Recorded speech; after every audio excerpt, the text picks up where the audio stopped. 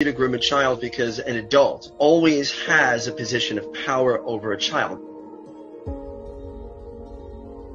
I am Anthony Zankis. I am an expert in the fields of sexual violence, family violence, and trauma. It's really hard to just look at somebody and say, that person's a predator. What you have to do is look at the behaviors and listen to the things that they say. We met before. It's hard to forget those eyes.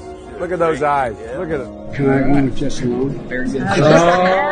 Very clear warning signs are adults who ignore children's boundaries when it comes to touching, kissing, holding, or tickling. They will engage in those behaviors with the child and continue them despite the fact that a child squirms away or pulls away or voices any sort of discomfort verbally or non-verbally. Most adults take those cues and realize, oh, they don't want to be hugged or tickled right now, and that's fine. Sex offenders and predators just plow right through it.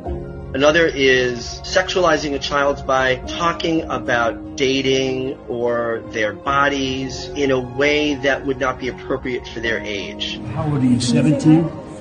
Oh, 6. You're turning 11. You're beautiful. Just remember, no dates to your 30. No dates to your 30 years old. In my field, we often say that child sex predators don't just groom children, they groom families and communities. Seeing these behaviors in an adult doesn't mean that adult is a predator or would ever harm a child. But what it does do is it sets that child up to grow up in a world where they view these violations of personal space as normal, and that's unacceptable. Everyone, regardless of their gender expression or age, deserves to walk through this world with their physical boundaries intact and not living in fear that they'll be violated. Offenders have depended on not only the silence of their victims, but our silence.